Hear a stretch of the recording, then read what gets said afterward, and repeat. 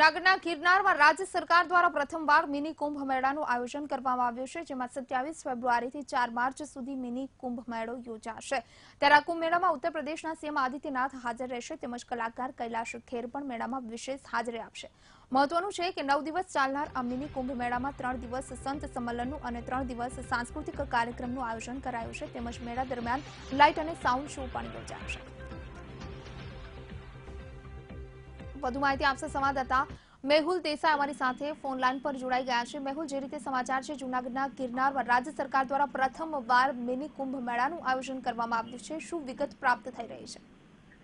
बिल्कुल की बात કરવામાં આવે તો ગિરનારની અંદર જે શિવરાત્રીને લઈને જે તૈયારીઓ ચાલી રહી છે, ખાસ કરીને મિની કુંભ તરીકે ઉજવવામાં આવશે। વિશેષતઃ વાત કરવામાં આવે તો વિવિધ લાઇટ એન્ડ સાઉન્ડ શોની પણ વ્યવસ્થા ત્યાં કરવામાં આવી છે।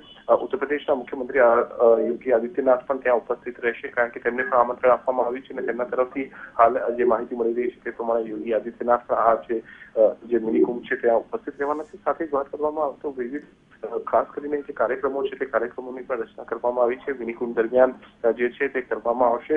મહત્વપૂર્ણ છે કે 6 દિવસ માટેનું આ જે કુંભ મેળાનું આયોજન છે તે કરવામાં આવ્યું છે, તેમાં સંતો મહંતો મોટી સંખ્યામાં ઉપસ્થિત રહેવાના છે। સાથે જ જો વાત કરવામાં આવે તો જે કલાકારો છે વિવિધ છે તે પણ આ જે મિની કુંભ મેળાની અંદર ઉપસ્થિત રહેવાના છે, એટલે વિવિધ કાર્યક્રમો આ દરમિયાન થવાના છે અને તેના લઈને જે બોલિવૂડની જે કલાકાર છે તે પણ ઉપસ્થિત રહેવાના છે, સંગીતકાર છે તે પણ ઉપસ્થિત રહેવાના છે અને ઉત્તર પ્રદેશના જે મુખ્યમંત્રી છે યોગી આદિત્યનાથ તે ઉપસ્થિત રહેશે। જી આભાર મેહુલ, આપનો સમગ્ર માહિતી આપવા માટે।